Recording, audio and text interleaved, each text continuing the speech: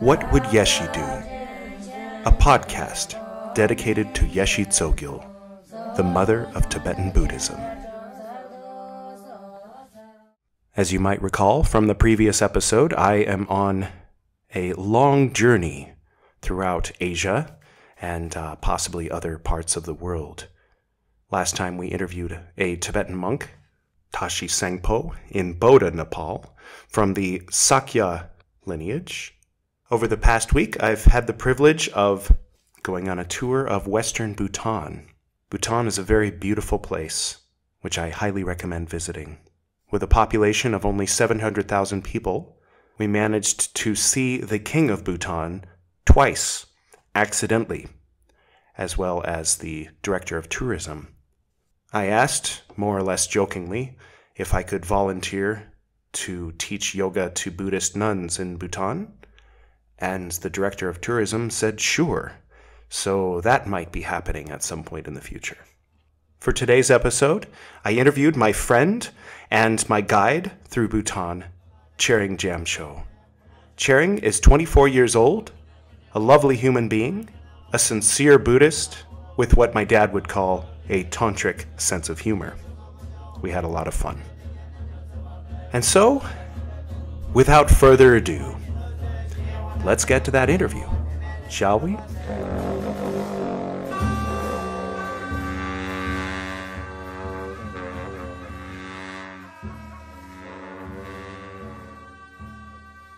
Welcome to the What Would Yeshe Do podcast. Thank you.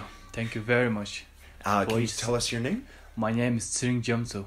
And what does that mean? Like Tshering Jamtsho means a long life ocean. Nice. Jamtsho is... Ocean. So Tsogyal, I think, is ocean in Tibetan. So Jamtsho is the Bhutanese word that means the same as Tsogyal. Ocean. Nice. So we first met when I was promoting the What Would Yeshe Do podcast. And I was promoting it actually in Nepal, but somehow it ended up being promoted in Bhutan as well. Do you remember that? Yeah, I do remember. Like first thing when I was checking my Instagram, so I saw a foreigner who got a unique Instagram name. What would Yeshe do? So it gave me lots of curiosity. It gave me lots of thought. So I started contacting you. So that's why the interest in me attracted to you. And I remember you told me you were from Bhutan, and at the time I said, Bhutan? What's that? I didn't know Bhutan existed. But you told me that Yeshe is very well known and revered in Bhutan. So I became very interested in Bhutan. And here we are in Bhutan as we speak. Yes. So what's the name of this valley that we're in? Right now we are in Phobjika Valley. And it's the home of which monastery? It's a home for the Nyingma monastery. In Bhutan, there's two kind of Buddhist system or Buddhism system. One is Nyingma and Kagyu. And Nyingma is very popular in the eastern part of Bhutan. And the Kagyu is very popular in the western part of Bhutan. So Phobjika Valley falls under the western part of Bhutan. So in western part of Bhutan, there is only one Nyingma monastery, that is Gante Monastery, where we are at present. Where we went today. Yeah. So today, just for the people listening, I know you and I both know, but today we went there and we touched the breastplate. Breastplate of Guru Padmasambhava and the mala beads of Guru Padmasambhava, which has been preserved from the beginning of the Guru Padmasambhava's presence in Bhutan, which is in 8th century. So it's amazing. It's amazing. Yeah. So it has been preserved by the Rinpoche of this valley called Kante Tiku. And he been preserving the Nyingma region in western part of Bhutan. So right now at present he's the 9th reincarnation of this Kante Tiku. of the Gantitiku. Yeah, it was very special. Like when we touched the mala beads, I was just thinking, Oma home, Vajraguru, Hamba city home. Yeah. Yeah, wow. And then right after that, we saw that there were people carving in the monastery, or right outside, not in the temple part, but just outside, inside the grounds. Yes. There were people carving wood, pine wood. And I was drawn to a particular symbol with the two fish of happiness, the knot of love, the lotus of purity, all in one symbol. And so, yeah, I got that symbol and intend for that to be the sort of, the symbolic cornerstone or seed for the Yeshe Sophia Yoga Art and Sound. Yeah. You can also make it as your logo. Yeah. Yeah, you were suggesting I put the yoga man at the top. Man at the top. Yeah. So it will be like, kind of, like Nyingma logo. Yeah. You can see the two deer holding the wheel of Dharma. Oh, wow. So Nyingma logo is this one, the two deer holding the wheel of Dharma. And those two deer are Vishnu and Indra. Yeah, the two deer are known to be the Indra and Vishnu, which is one of the Hindu gods, two of the Hindu gods. And it's the symbol of Nyingma. Yeah, it's a symbol of Nyingma that holding the wheel of Dharma. The first two disciples. Yeah, actually the two deer are the first two students of Buddha. And it's if I narrate some story about it. So, Buddha was meditating under the Bodhi tree for the 6 years. For the 6 years to find the true meaning of life. At that time, after he was done with the meditation for 6 years, retreat for 6 years, so Indra and Vishnu, they transform the Hindu god Indra and Vishnu, they transform into two deer, and they want to just see how good is Buddha's teaching. So when they went near Buddha's teaching and seek the teaching of Buddha, they find the Buddha's teaching was brilliant. So it was so touched them. So they, after that, they went to their Hindu followers and they mentioned that now you can also worship Buddha because his teaching is very excellent. So now you can also worship Buddha. That's why Hinduism also worship Buddha. Wow. Today I learned about the black-necked crane. Yeah. So they go back and forth. They migrate from Tibet. They have their children in Tibet, and then in the wintertime they come to this valley. This valley, beautiful valley. But before they land, every time they do 3 circumambulations around the monastery that we were just at. Yeah, like about the black-necked crane. Yeah. It's one of the endangered species in the world. So it can be only found in Bhutan and Tibet. Actually, during summertime they migrate to Tibet, and during winter time they migrate to Bhutan. So each year the number of crane has been increasing here in Bhutan. Thanks in large part to the efforts of the people here in this valley to preserve for them a place to eat and mate and not get attacked by jaguars and foxes. So we usually consider in Bhutan, we consider black-necked crane as the bird from heaven. So we consider as a heaven bird. They carry the soul. So they carry the soul, and they seem a very intelligent bird, one of the most intelligent bird, as they know how to purify themselves, and how to thank people. Yeah. So that's the reason when they come to Bhutan, they arrive Bhutan, they make a 3 circulation near the Nyingma monastery, Kante monastery. And when they leave also, they do the same. That's amazing. And also, they are very intelligent. They well, they are about to depart. They will be fasting. They will be fasting. The main reason of fasting is, well, they depart. Their body should be light, so they can fly easily. Wow. Yeah, we saw one up close. What was the name of the place that's specifically for the crane? Preservation.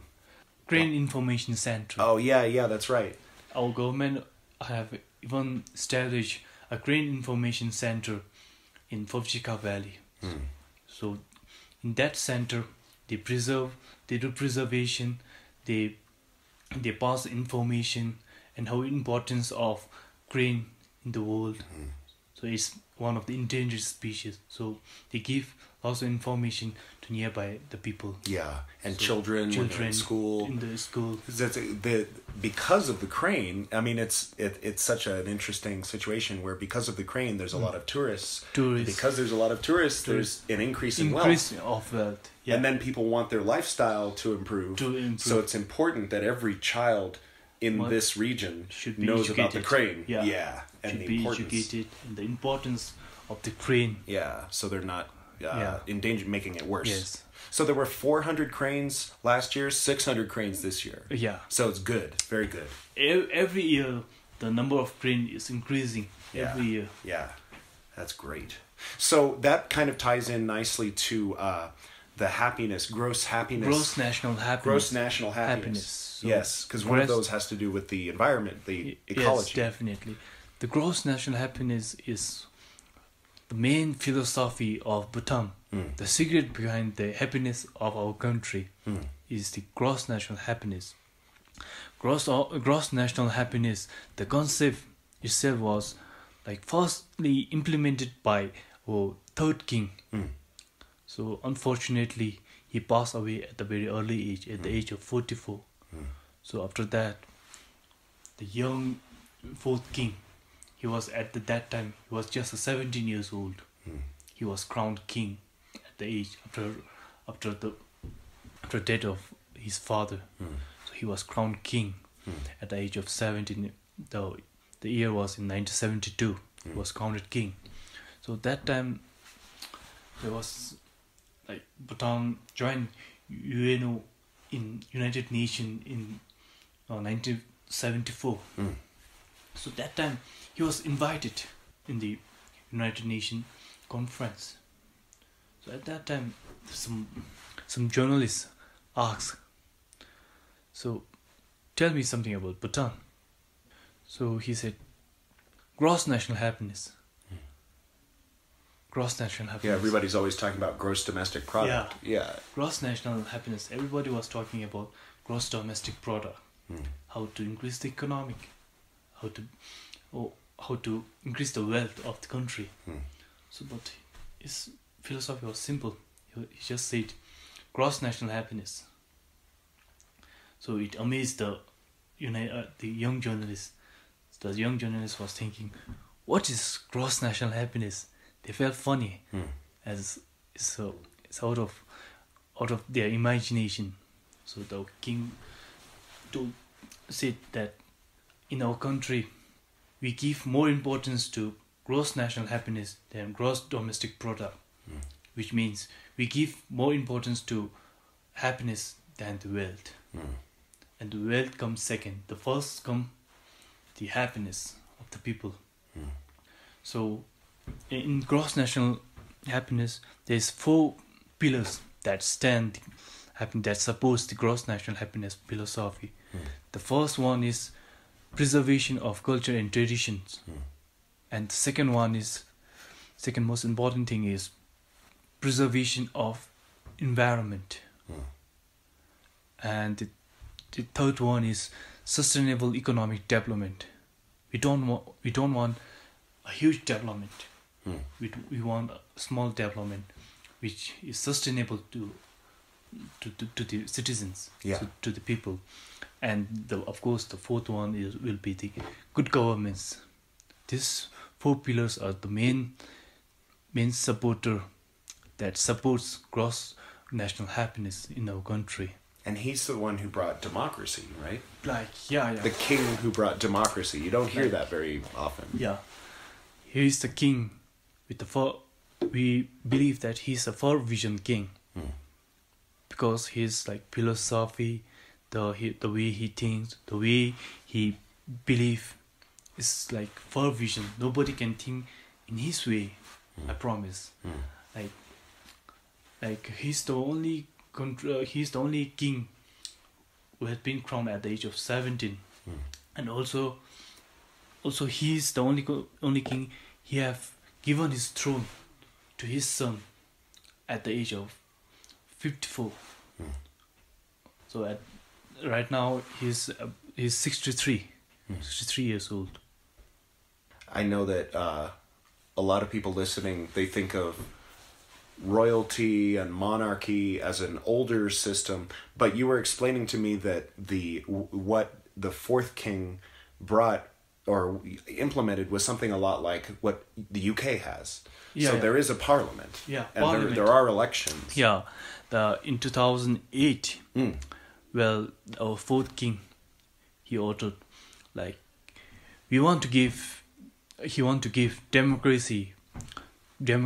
He want to introduce democracy in Bhutan. So like all the people, citizens of the people, are not happy about it. Because they love their king. Because they love the monarch. Yeah. Because of him, we have been enjoying happiness, peaceful. Everything is like a Guru Padma Sambhava land. Right. Pure land. So you were telling me the same medical access and education for the prince and for the poorest child. It's the same. Like our king's son, for example, our king's son or the royal family and a beggar's son, they will have a similar kind of medical treatment, similar kind of education. And education and medical facilities are completely free in Bhutan. So that's what he introduced. Everyone I've met in Bhutan speaks English. Yes. I can say it falls under GNH. Preservation of culture and tradition. So Buddhism has been part of our culture. So we need to promote and we need to know. I think 99% in our country knows about the culture and tradition. Tradition is because of GNH philosophy. We have been implemented to know everything. So our mind has been set up to know everything. Which is related to our culture and tradition. So that's why I have no doubt that everybody doesn't know things about it. About the English speaking here in Bhutan. So education, we give a modern type kind of education. So our country being a small country, very small country, and 700,000 people. So it's very difficult for us to sustain in abroad. But if we might go abroad, right? So most of probably like I think in whole world, like maximum of the people they don't know about the existence of Bhutan. Right. So it's better to know English, to learn English, right? So that we can communicate when we are outside. Right. Yeah. Because people don't speak Bhutanese. They even don't know whether the Bhutan really exists or not. Yeah. Some people think it's part of India. But it's not true. Yeah. But it's very popular in Japan. Yeah. Japanese, they love Bhutan. They consider it's their land of happiness. So in Japan, there's so much development, so much comfort, so much luxury. Gross national product. Product. But they are unaware of happiness. To be honest, I think they've forgotten the way of happiness, the way to smile, the art of happiness have been dissolved in them. Due to modernization, due to luxury, comfort, development. So they look Bhutan as the art of happiness. They want to learn art of happiness. So I think now by the time Japanese has known that known that happiness can't be in wealth, comfort, luxury, and technology. So they are looking forward to Bhutan as the aim to get the art of happiness. So that's why they're very much interested in Bhutan. Yeah. Not only Japan. I think almost all the people who come once in Bhutan, they know the art of happiness. They are aware that happiness can be this one, this one. So, well, they go back, they come again and again. They try to visit Bhutan and Bhutan. Yeah. They spiritually feel connected with Bhutan. They say that Bhutan is a place where I can learn what the true meaning of life is and what is happiness. So that's why the people who visit Bhutan, they like to visit Bhutan again and again. Yeah. So I noticed that in the Nyingma, and what was the other form? In Bhutan, there's two kind of Buddhism, two system of Buddhism. One is Nyingma and one is Drukpa Kagyu. Like if I define them in a simple way, Drukpa Kagyu is in a way which is in a very disciplined system. Disciplined system, and in Drukpa Kagyu, to achieve anything, we have to follow from down step. We have to start from bottom to up to reach up. So this kind of system is Drukpa Kagyu, and they are very disciplined. So if you join, for example, if you join our Drukpa Kagyu monk, you have to strictly follow Drukpa Kagyu. You can't have a social life. You have to strictly dedicate your life in Dharma. Yeah. So that's Drukpa Kagyu. So in a simple definition. And for the Nyingma, of course, you guys all must be knowing the Nyingma is one of the popular system in the Western world. Yeah. So Nyingma usually is in the way of practical, like tantric Buddhism, meditation, yoga. Yeah. It's all related to Nyingma. Yeah. So Nyingma here in Bhutan are practiced by eastern part of Bhutan. So in the western part of Bhutan, the mostly are Drukpa Kagyu. So I've noticed in both there's a presence of course, Padmasambhava and, of course, Lord Buddha. Manjushri, all I knew prior to being here and talking to you about Manjushri was that it's a he or she. Like both, neither, doesn't matter. You can say unisexual. Either way, okay, unisexual. But that he or she had carved the rivers and made Kathmandu. So when you ask someone in Kathmandu about Manjushri, they say, oh, that sword, that's what Manjushri used to carve the rivers and produce Kathmandu and the lake bed and everything. So, but I learned a lot more from you that Manjushri is a god of wisdom. Yeah, god of wisdom. And then, so there's also Vajrapani. Is always present. Yeah. The god of energy. God of energy. And I found it very interesting that Vajrapani means thunder water. Yeah. And then also the great unifier. About the great unifier. He has a beard. He has a beard, and he is the most important person in Bhutan. So without his existence in past, I think Bhutan wouldn't be at present. Ngawang Namgyal, the unifier. His name is Ngawang Namgyal. He came to Bhutan in 1616. 1616, and from Tibet. He's originally from Tibet. So it is said that Drukpa Kagyu system was brought in the world in the 12th century. The great master called Tsampajari in Tibet. So in the end of 1500, there was two reincarnation of great masters, Sampojari. One is considered as a speech, one is considered as a mind. Right. So sometimes a person can reincarnate and their speech, their mind, body, and their body are three separate people. Three separate people. So at that time, the great master Sampojari, who introduced Drukpa Kagyu's system, was reincarnated in two different body. One is speech, one is mind. So at that time in Tibet there was a conflict between the two reincarnation of great Sampojari. And you know the full name of Sampojari is Sampojari Yeshe Tsogyal. Oh, okay.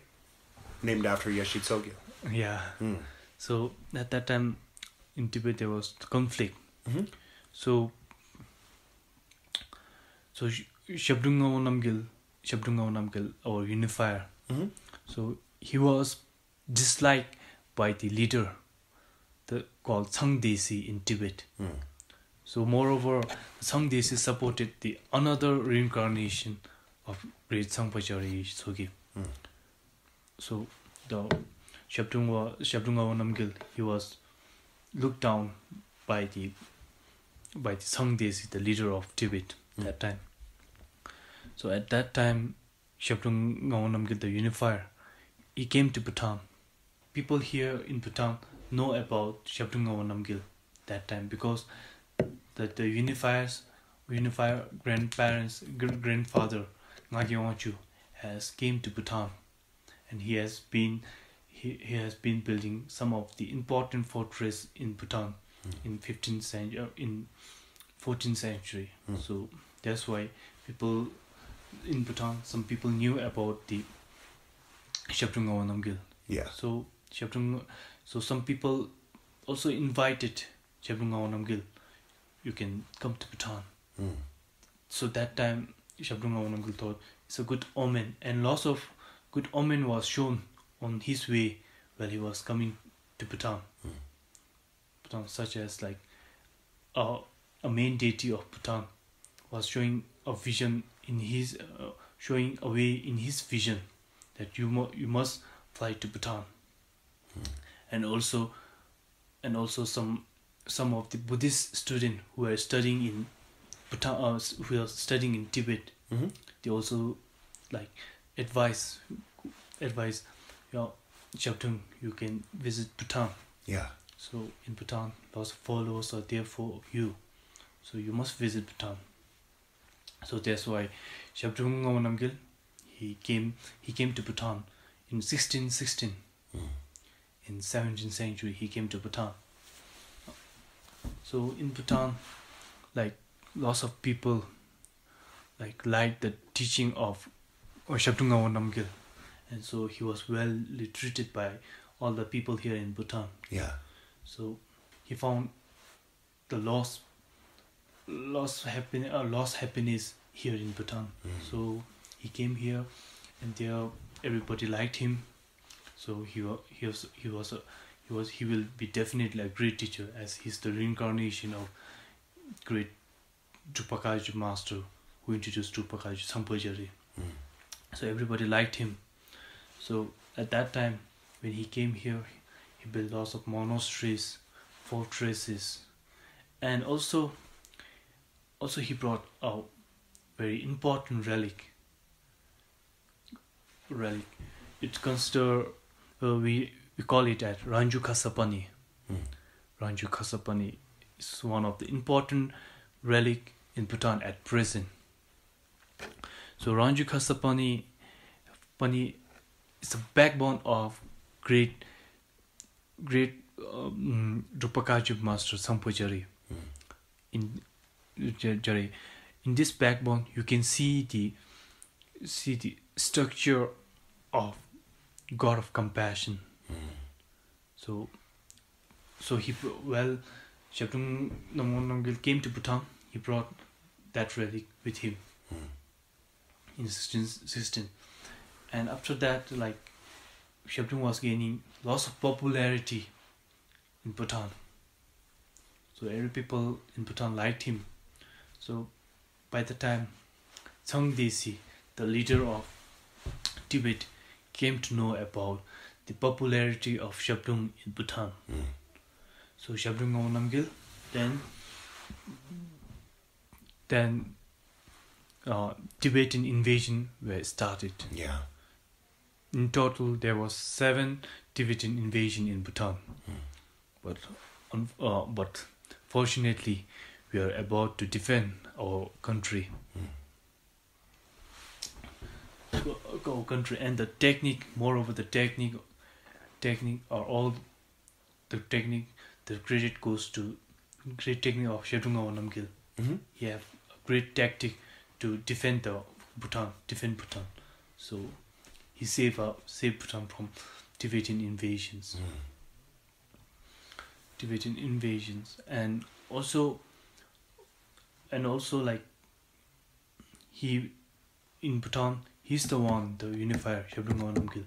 He's the one who have introduced culture, tradition, and everything. The ones that are still used today, like we saw at the fortress the other day. Yeah, same everything, like every culture, tradition was all introduced by Shabdung Ngawang Namgyal. Because before that, different people in different parts of Bhutan had different things they were doing. But now there's a traditional dress. There's different colors you wear depending on your station. In formal ceremonial and festivals. And even you can see the architect. It's all introduced by Shabdung Ngawang Namgyal. So he is a very important person in the history of Bhutan. Wow. So you can say he's the father of Bhutan. Now, who was the one you were telling me that the architect was someone who wasn't an architect? You remember that? Yeah. Yeah, was that related to him? Yeah. Okay. Yeah. So he chose the architect based on something about some fruit in a bowl, right? So actually, like in the ex-capital of Bhutan. Right, the original capital. The original capital of Bhutan. At that time, like original capital of Bhutan was built in original capital of Bhutan, which has been capital till 1968. It was the capital of Bhutan till that time. So at that time, during that period, when Shabdung Ngawang Namgyal was during the 17th century, when Shabdung Ngawang Namgyal was here in Bhutan, so he already set up that Punakha will be the capital of Bhutan. So at that time, he wanted to build a fortress. So fortress in Punakha, which can be called as the capital fortress of the country. So he was confused. Where should I build the fortress? He don't have any proper location. He don't have any idea. He was confused. Where will be the capital fortress of Bhutan should be located? So he was thinking for a while, but one night he had a vision that the main local deity of the Bhutan, Mahakala, in Sanskrit name Mahakala, in our language in Bhutan we call it Yeshe.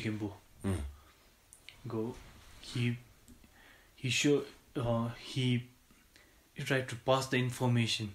He saw a bird, a raven. A raven was flying on the ridge, where the ridge looked like the elephant shape, and the raven landed on the tongue of the elephant. So it symbolized that the Shabdung Ngawang Namgyal came to know that raven was none other than the main local deity of the country, Yeshe, the Mahakala. So he transformed into the raven, and he wanted to show that your fortress should be there. The location of the fortress should be built there. So now he have the location now of the fortress, where to build the fortress. But he was confused how the fortress should look like. what kind of fortress should look like, and how will be the fortress architect and design will be. So it gave him a lot of thinking. So therefore, like when he was at the prison location of the Punakha fortress, Punakha fortress, when he came there, all the people around the village, they came to welcome Shabdung Namgyal that time. So everybody some brought wine, some brought rice, some brought fruit. So everybody offered him. Oh yeah. Everybody offered him. But one poor guy, he's actually a farmer. So a farmer, he have nothing.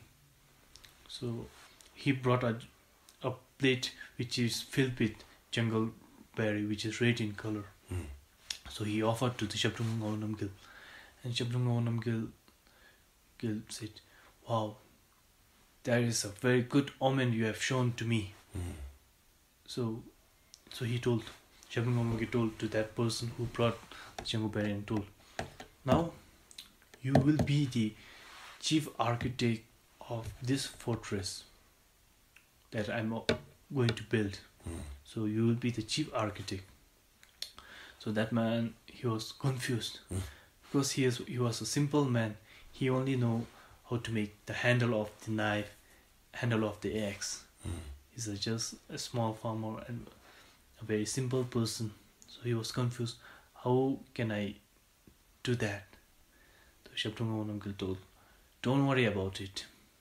You have all the skills in you, which is inbuilt in you. So better you got to spend a night here at the present location where the fortress is." Fortress is so that man came to the fortress and spent a night. At night, like he had an unusual vision that he was in a paradise of Guru Padmasambhava, in the pure land. Yeah. In that when he was in that vision, he saw a beautiful fortress, and he by somehow through magical power he captured all the details of that fortress in his mind. And then by next day when he met Shabdung Namgyal, and Shabdung Namgyal asked, "Will you be able to do that? Do you have the design and architect in your head?" So he said, "Yeah, I'm pretty sure. Now I have the concept, the idea. I'm ready to do it." So after that, he did this. He built this fortress. Wow. So this fortress is said that this similar kind of fortress is there in the paradise of Guru Padmasambhava, in the pure land. That's beautiful.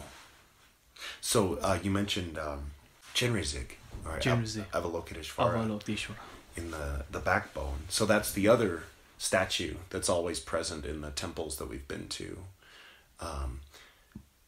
Do you remember you were telling me the story of how Chenrezig ended up in the thousand-armed form? Yeah.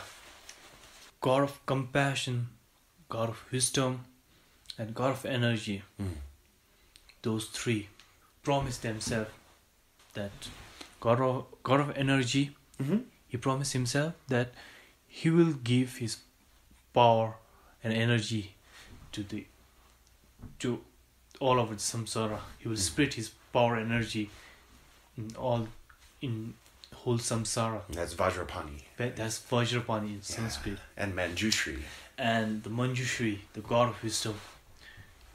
He also promised that I will give wisdom to all the living beings in whole samsara. And God of compassion also promised that she will help all the living beings to achieve enlightenment. Achieve enlightenment. So, God of energy,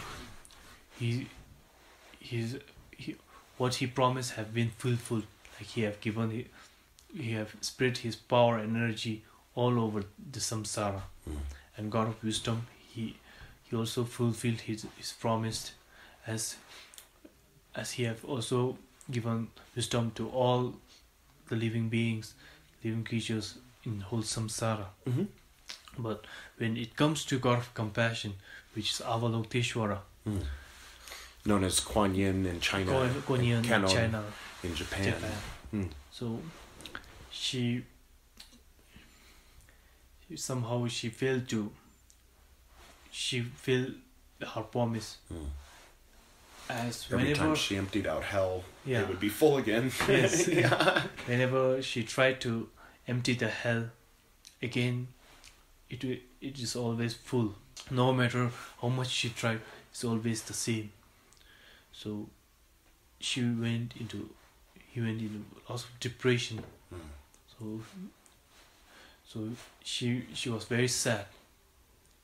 So after that, lots of depression and sadness, she went near a rock and bang on the rock for uncountable until and unless he was torn into pieces. After that, the father of all Buddha, which is known as Amitabha, The first Dhyani Buddha. yeah, the father of all Buddha. So he came and he witnessed the God of compassion pass all into pieces. So Buddha Amitabha created 1,000 arms. All he joined all the torn pieces of God of compassion, and he all joined them together and made 1,000 arms, so that God of compassion can be able to feature in many ways. So he can help a lot of people with the 1,000 arms. That's why.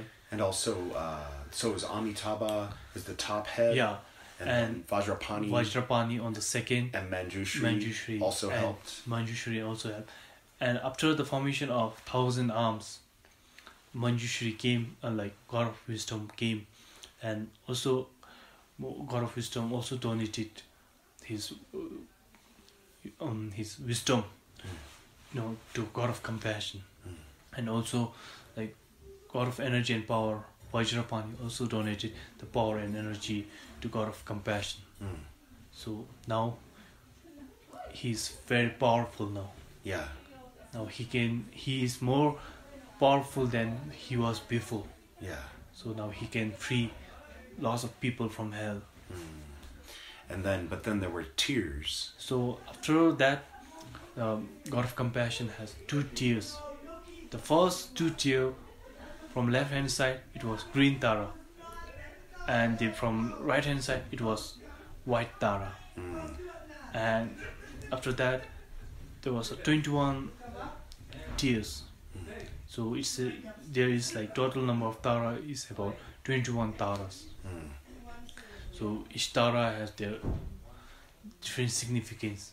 Some Taras are for longevity, some Tara for purification, some Tara for medication. So lots of different activities. So all of them can help the whole samsara to get enlightenment. Yeah. So it's a joint force of every bodhisattvas to free whole samsaric living being. That's beautiful. To get enlightenment. So Manjushri at one point incarnated and shot an arrow. Do you remember that story? Yeah, you mean to say the divine madman? The divine madman. Yes.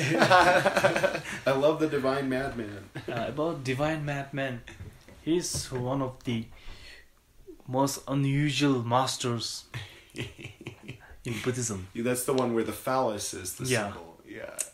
Like, actually, the Drukpa, Mm. the Westerner, known him as Divine Madman. Mm. Divine Madman is actually the animation, one of the animation of Manjushri, Mm. god of wisdom. So he was born in Tibet. Mm. He was born in Tibet. While he was in Tibet, he has a vision. The Manjushri came in his vision. Now you should go down toward the south part. But he was confused. So where should I go in south? Mm. So south is not a particular thing. Yeah. Particular way. There's many south. Yeah. So where should I go in south? He was confused. So he landed up shooting an arrow. So he just prayed to God of wisdom that wherever my arrow goes, this will be my destination. I will follow this arrow wherever it goes. So he shot an arrow and he followed that arrow. And that arrow landed here in Bhutan. Mm. So he followed the arrow, and here he gave him his teachings, his like unusual teachings to many people, and he also subdued lots of demon, like demon in the sense like bad obstacle. In Buddhism, we don't believe in killing or like vanishing the evil forces, demon and everything. Right. We believe in subduing the five defilement in the evil. Yeah. For the demon. For the demon. Turning them good. And making them to follow the right path. And those 5 defilements are hatred, ignorance, anger, greed, jealousy. Mm. These are the 5 main defilement. If in this world, if this 5 defilement is purified, then your way to achieve enlightenment is no longer. It's just one step to get enlightenment. Yeah.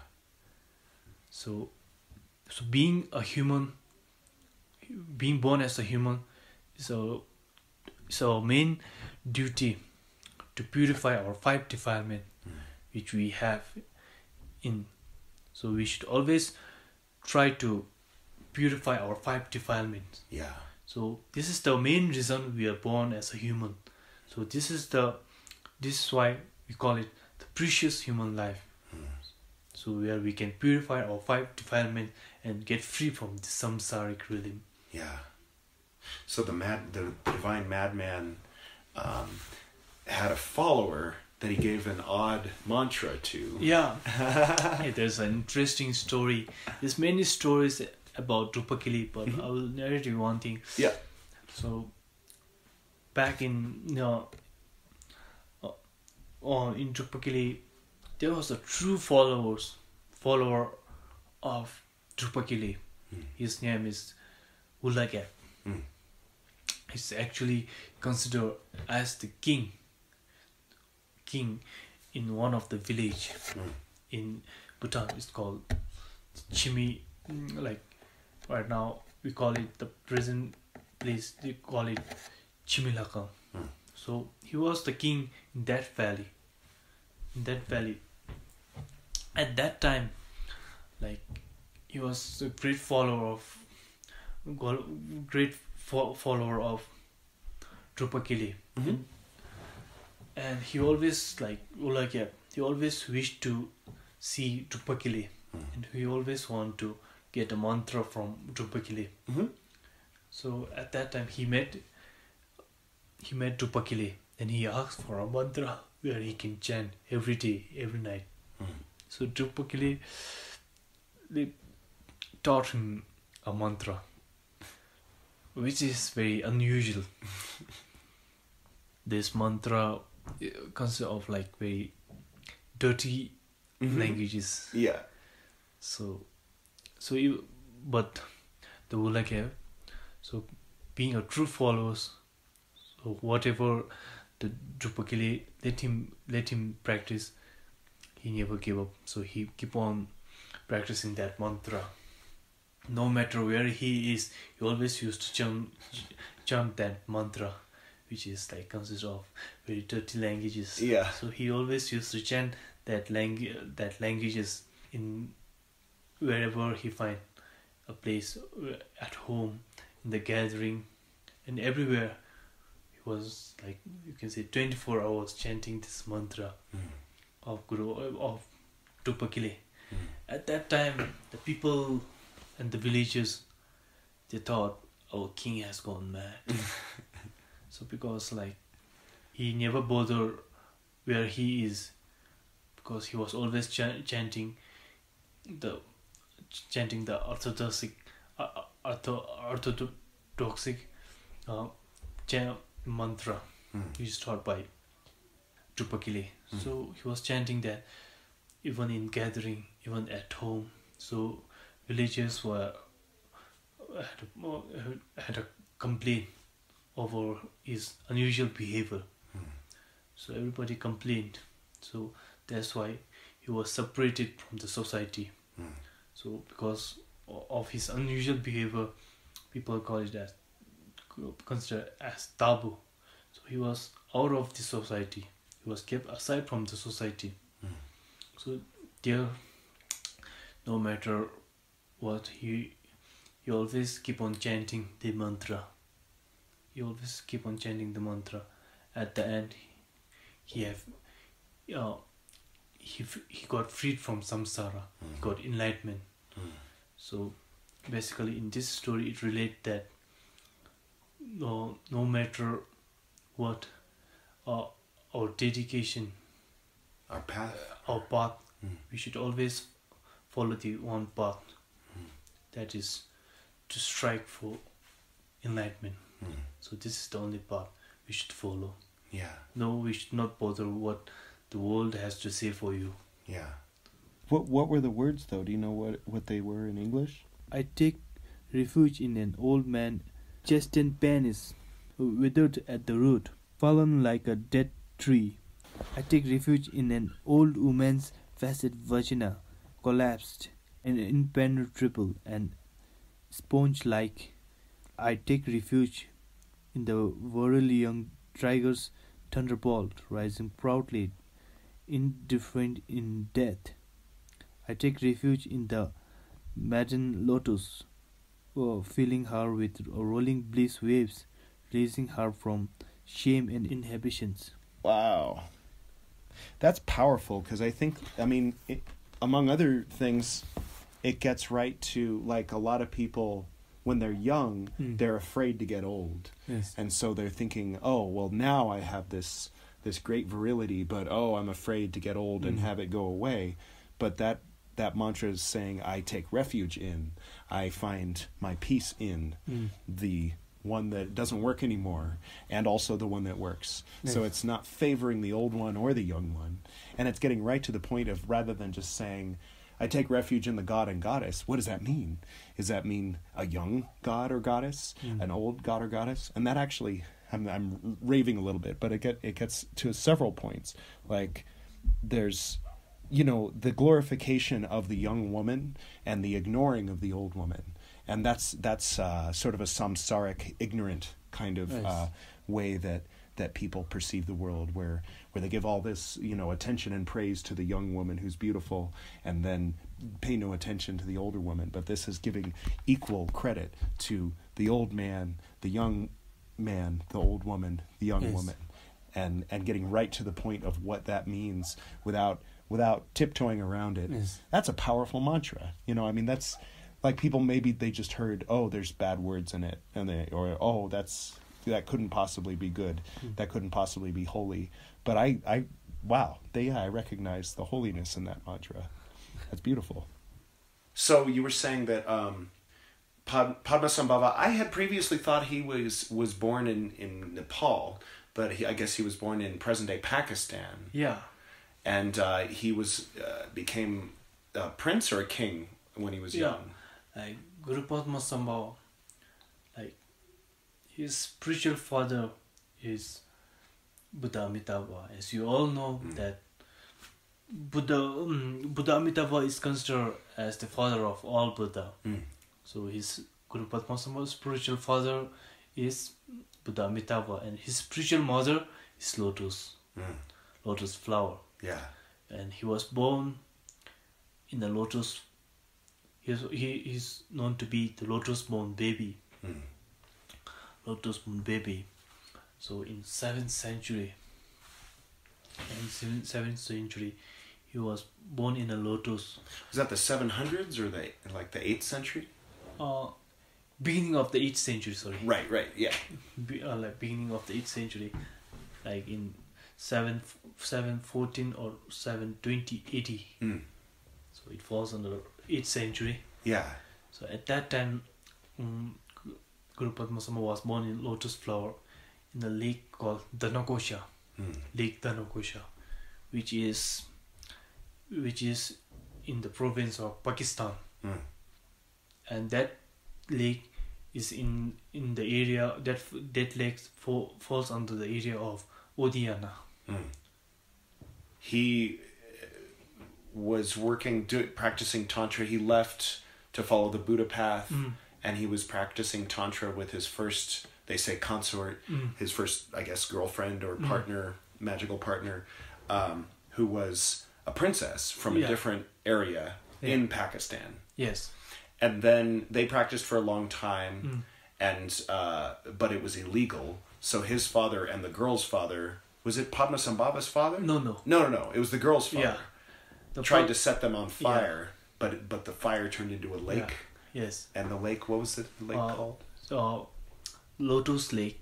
We usually call it Tsopema, and it's in Himachal in India. In that lake is in Reversal in India. And so after he had taught everything he knew to her, he moved away and went to Nepal. And that's where he met the Nepali consort. Yeah, what was her name? Kala City. Right. And so they practiced together for a while. And then he went to India? India, in Assam. And met the Indian princess. Was she a princess? Yeah. No. She's not a princess. Oh, okay. Her name is Sita Devi.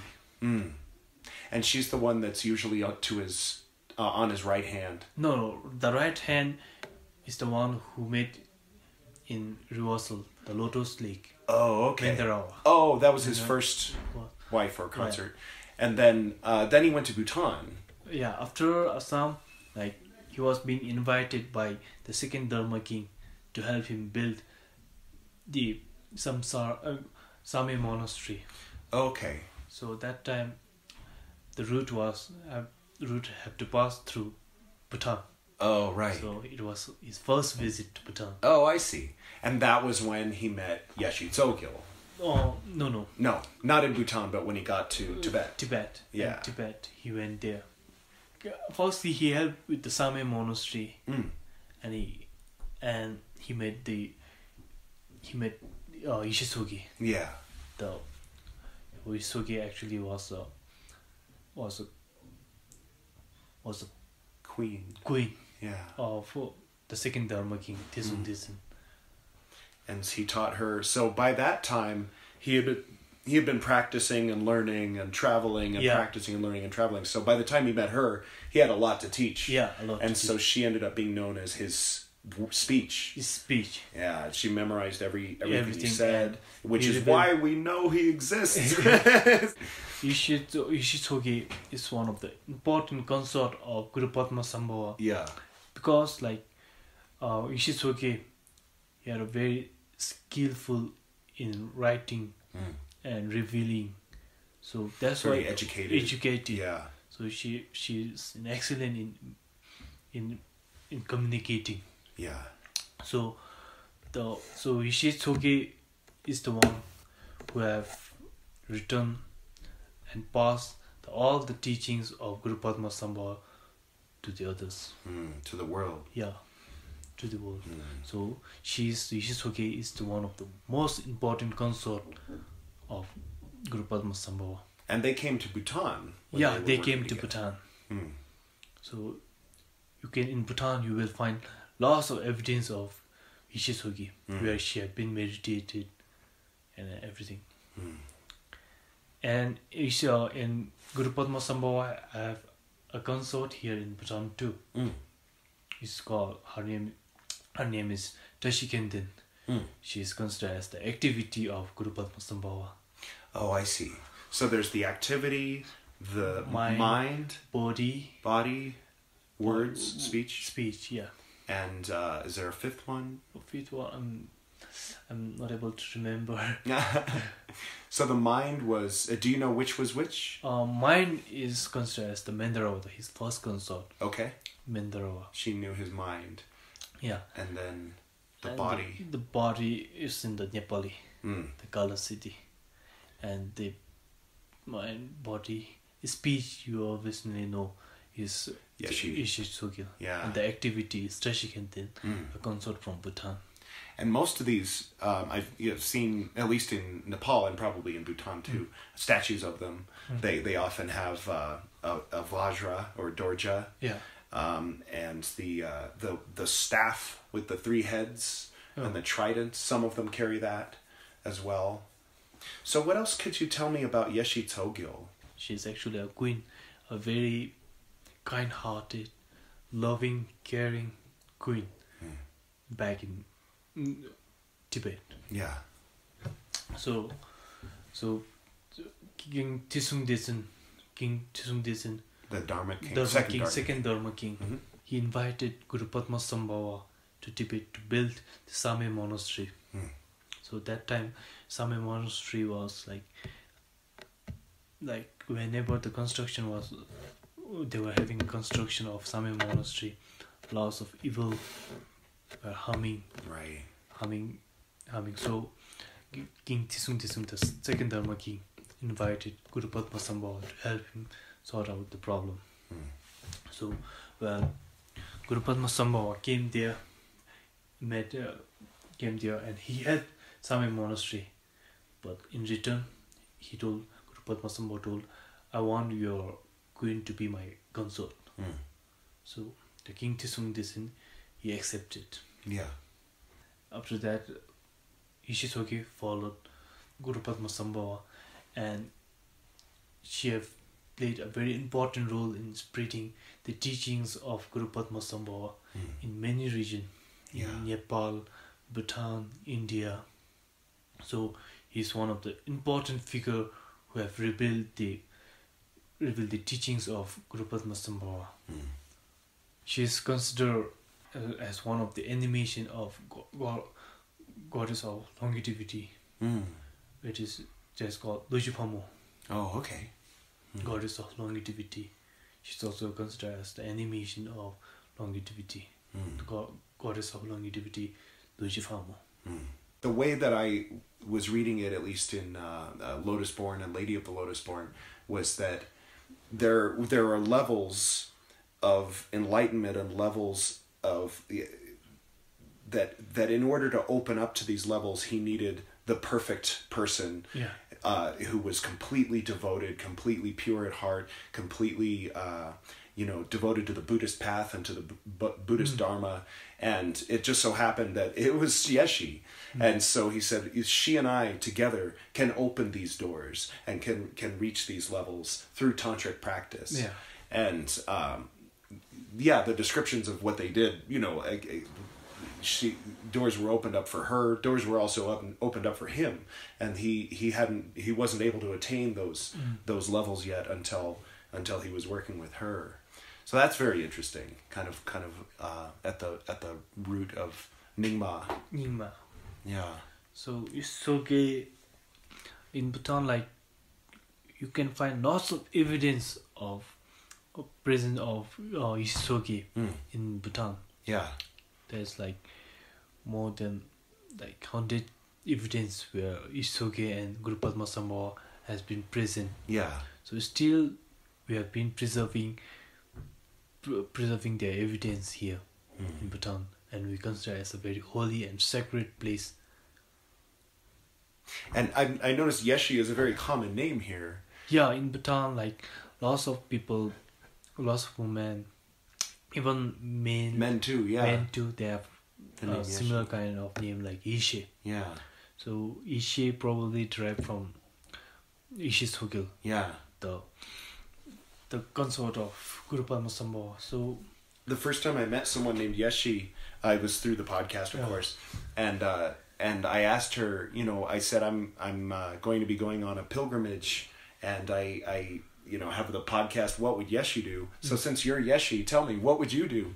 And she said, well, I'd go to Tiger's Nest, and she told me about Yeshe transforming into a tiger, and Padma Sambhava riding on her back, and she flew and landed on Tiger's Nest. yeah, like Tiger Nest, like Yeshe Tsogyal, Guru Padma Sambhava and Yeshe Tsogyal was in Bhutan, in eastern part of Bhutan. So they came to know about the existence of some evil forces here in the western part of Bhutan, where the Tiger Nest is at present. So they came to know about it. So Yeshe Tsogyal transformed herself into a tigress, and Guru Padma Sambhava, riding on the tigress, came from eastern part of Bhutan to western part of Bhutan, in Paro, where the current Tiger Nest is. So there they subdued the demon, and they did lots of meditation. Yeah. So meditation, and it also mentioned that this place will be playing a very important role in future. So after that, lots of like great masters, great Buddhism masters have came there to meditate, retreat, and many things has happened in that area. So even like the great master like Mila Repa, Ngawang Namgyal, Tsogyal, the Iron Man.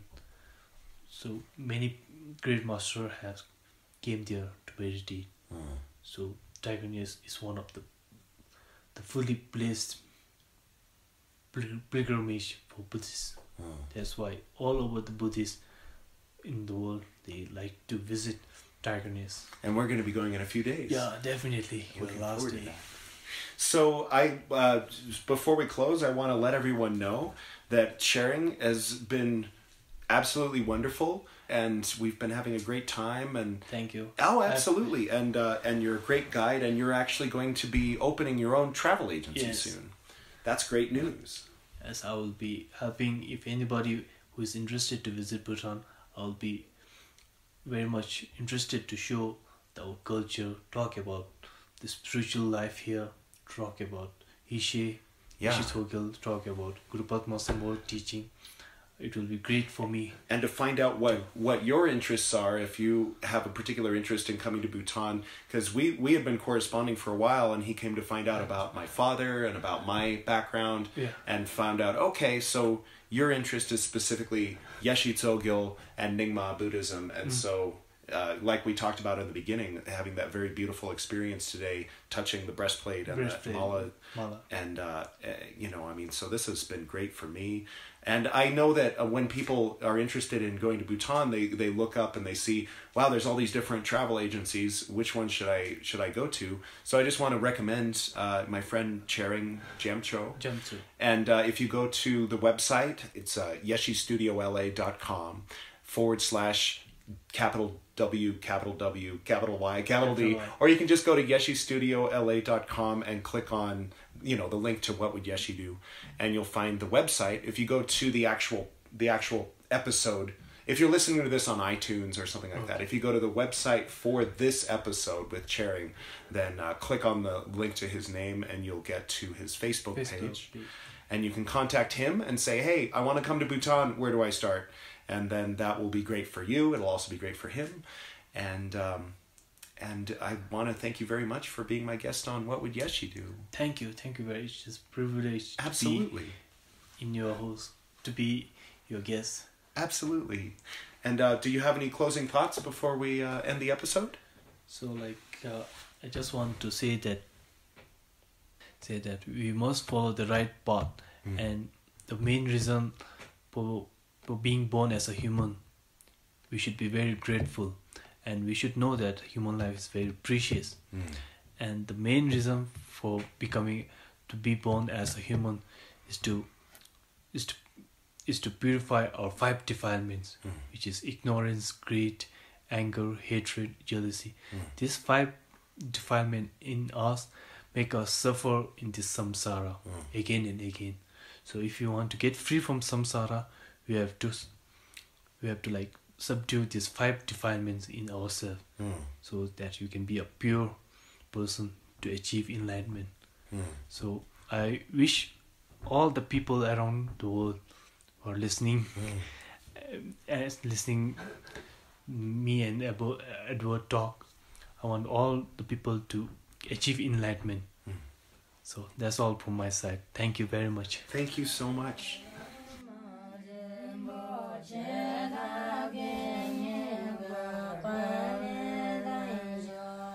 Thank you, Tshering, for being our guest on the What Would Yeshe Do podcast.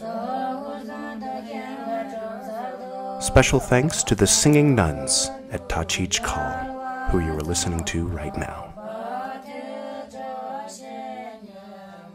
And of course, special thanks to you for listening to this podcast episode.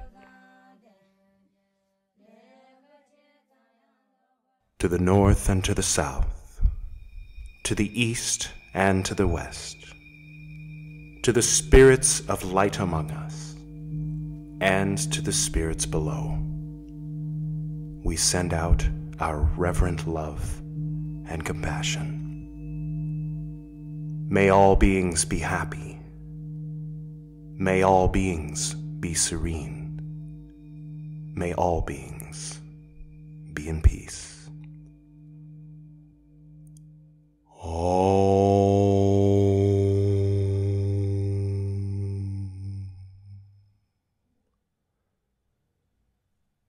Good night.